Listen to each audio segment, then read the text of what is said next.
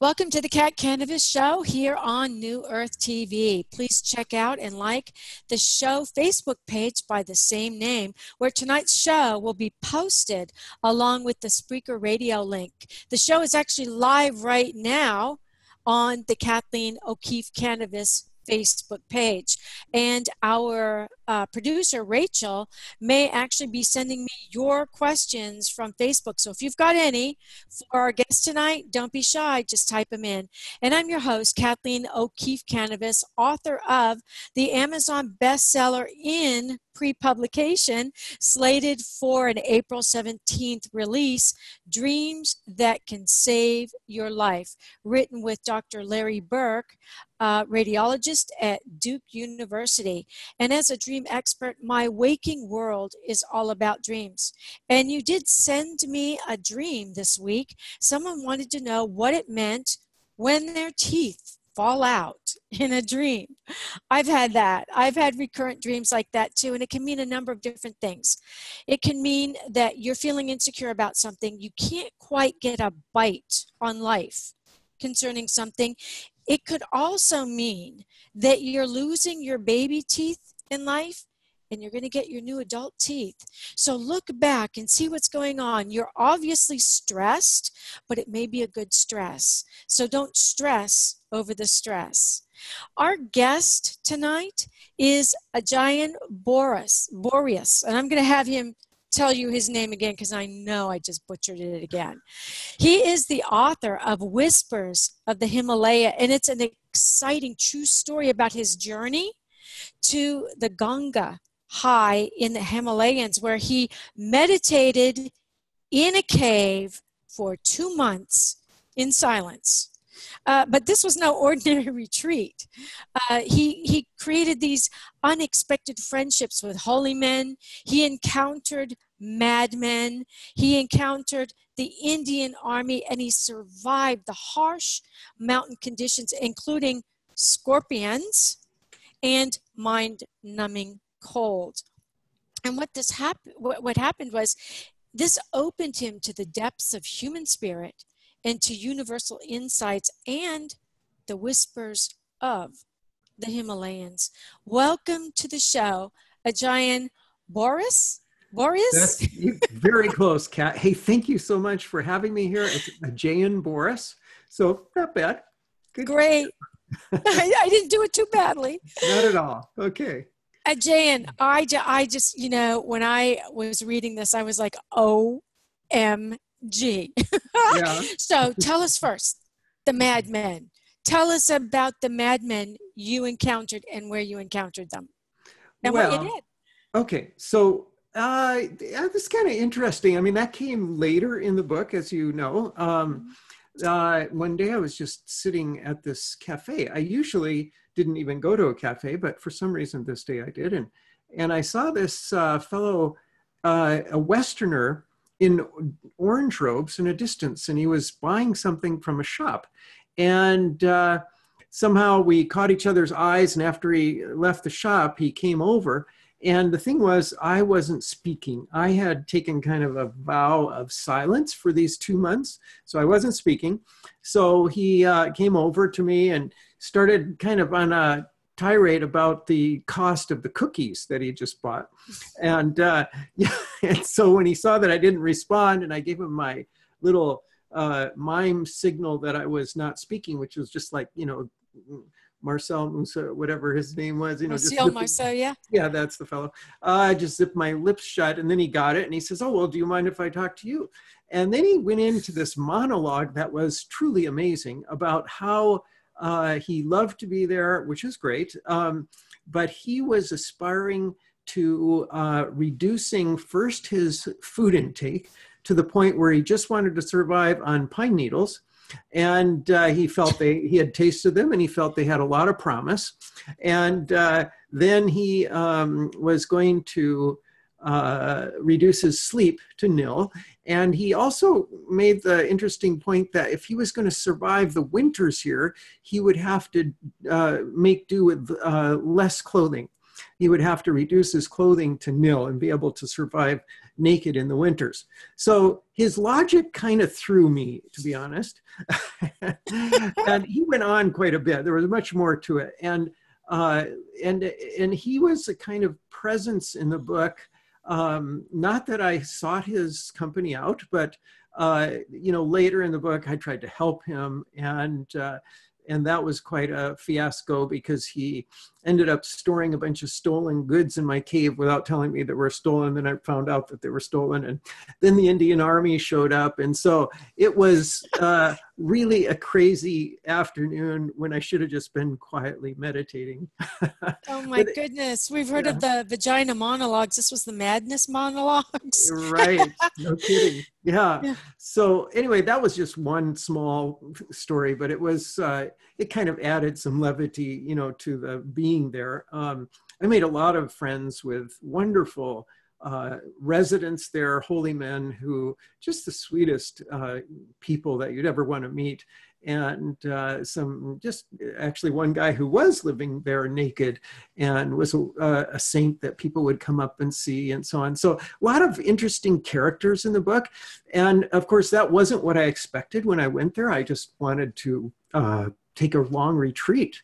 I was really looking forward to it, and just to meditate and see what could happen if I just were to do nothing other than really a dedicated, meditation for X amount of time. I didn't know how long I would be there. And it ended up to be the adventure of a lifetime and just wonderful. And the whispers are the insights that I had. That's what I call the whispers of the Himalaya. And of course, because you really connect with the nature, especially when you're doing so many hours of meditation every day, your senses become very finely tuned, your awareness becomes very sharp and crystalline, and you're in this absolutely gorgeous environment in the Himalayas. And I was in a forest all by myself, living in a cave. And so a lot of privacy and solitude and time to just really connect deeply with nature. And so a lot of inspiration came, and that's the whispers that I really wanted to share. It just so happened there was also a lot of story that happened too. Oh, no doubt. I mean, we've only been on 5 minutes and look at what we've covered. So what possessed you to do this? What did you just wake up one morning and say, you know what? I think I'm going to go to the Himalayas and find a cave and stay there for 2 months, not speak and just meditate? Well, there's a big backstory to this, actually. And I cover some of that starting in the introduction. It goes way back to when I was 18 years old and had an amazing sort of spiritual experience. This was in 1970. I was a senior in high school, and I basically just dissolved into the infinite. And shortly after that, I picked up a copy of the Bhagavad Gita, which I didn't have any exposure to Eastern thought. Bhagavad Gita is a very popular scripture in India. And I opened it up and looked at it, and it was as if I had written it. I mean, it was so familiar to me. And then I started reading some Buddhist books, and again, the same thing, they were describing my experience. And so I decided that I wanted to, actually at that point, I wanted to go to Tibet. But it was, I was a high school student, and how was I going to get to Tibet? I had no money. I was supposed to enter college the next fall quarter. And besides the communist occupation, so what could I do? So I went to college instead and went to a lecture on meditation and learned to meditate. And then from there, I learned to teach meditation, and I just kind of snowballed until I found myself a couple decades later being the meditation teacher in a very big ashram in South India. And that was, maybe some of your listeners have heard of Amma or Amachi, the hugging saint. So it was her ashram in Kerala, and I was the meditation teacher. So I was teaching courses 7 days a week, and there were thousands of visitors coming to this very big, popular ashram. And it was really quite demanding. It was constant people, constant noise. And I did that for a few years, and then got to a point where Amma left for a world tour. And I thought, wow, I could really use a retreat. Somebody told me about this beautiful valley at the source of the Ganges River at 10,000 feet in the Himalayas. And so I started up the full length of India by train and bus, and got to that place. So that's the backstory. Oh, what a story. And I know that you sent me some information, and one of the things that jumped out at me was you said how difficult it was to find caves. Mm-hmm. You would think that they'd be everywhere and you just crawl into one. So what was the difficulty? Well, first off, at 10,000 feet in the Himalayas, there's a very short window that you can even be there because of the weather, primarily. So, and I got up there right at the perfect time, June. And so it was reasonably warm, in the 60s and 70s. And that is the high season. So holy men from all over India come there during that season. And they find every cave and hut. And it's just like, they're all full. So it's like trying to find an apartment in Manhattan, you might say. It was really challenging. And it took me about I think it was probably 4 or 5 days of searching. And even then it was very lucky that I found a cave. I was walking through a forest one day and looking for a cave. And I came to this spot that seemed very silent. And I thought, oh, this feels really good here. And so I started to go down towards the canyon overlooking the Ganga River. And as I went down this hill, went right next to a boulder, then I turned and I looked, and under the boulder was a little wooden door. And so that was the cave. And so they actually, these man-made caves, they dig out from underneath boulders. They take the rocks that they dig out and they pile them in the front. And then if they're really ambitious, they'll put a little door there. So, and it was empty. So that was where I stayed. Somebody had abandoned it and you took it over. Right. Yeah, exactly. And the thing was great. And I was on a very tight budget. When we moved to the ashram, we had sold everything. We actually gave a lot of it to charity and just kind of kept what we needed. We had 2 kids. It was my wife and I and 2 daughters. And we kind of kept some money for their future and medical costs and just living expenses. And that was it. So when I went, I tried not to take any money, and I took just the bare minimum. So I really needed a free situation, something as cheap as a cave. And that's what I got. I have to ask, I know our audience is going, his wife? What was his wife thinking? What did your wife think? Well, she was very supportive, actually, because she was living in the ashram. She had a whole community of friends and people to be with. And it was also a very busy life, lots of seva or service they do. And then my 2 girls were just happy as larks playing with their friends. So, and it was, like I say, the summer. So it was kind of, school was out, and it was just a time of relaxation and play and service. And so it wasn't, it was a good time for me to go. And so they were all very supportive of it. Great. Do you have your book there? Can you hold your book up so the audience can see it? I do. Let's see. There it is. Whispers of the Himalaya. Very nice. You know, that cover is just gorgeous. Thank you. Thank you. Yeah, an artist did that. Wonderful artist. I really appreciated his work. And where can we find your book? Well, Amazon.com is probably the easiest. Just go to Amazon, search for Whispers of the Himalaya, and there it will be.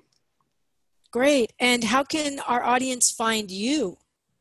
Ajayan.com. That's AJAYAN.com. And if you go to my website, ajayan.com, I teach meditation. This is what I've done since 1973. And there's a lot of misconceptions about meditation. So I take an approach that makes it very easy and yet very deep and profound.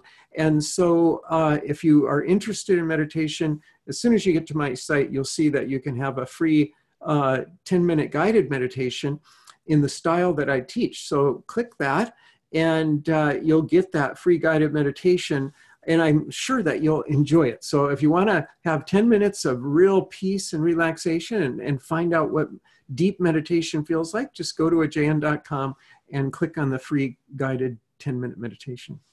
Ajayan, thank you so much for being on the show. This has been such an eye opener. And I do have one last question. One last Sure. question. Tell us about the scorpions. I would never imagine scorpions up in the Himalayas. Well, yes. I found this when I moved into the cave, and I was trying to, Got it a was just roommate. dirt. Yeah, it was just dirt, right? And so I was spreading pine needles, and I found these little black scorpions. And really, for the most part, they kept to themselves. I kind of flicked them with a stick outside the cave, and after that, I just had a couple encounters with them, but never got stung. And so it really wasn't so bad, but it was kind of interesting that scorpions are up there. Oh, so those you had scorpions with manners and they kind of started as roommates and they didn't seem to mind too much that you moved in. Well, Yeah, thank you again so much for being on the show. And remember, audience, everyone dreams and some dreams can save lives. So remember your dreams. Until next week, have a great week. thank you, Kat.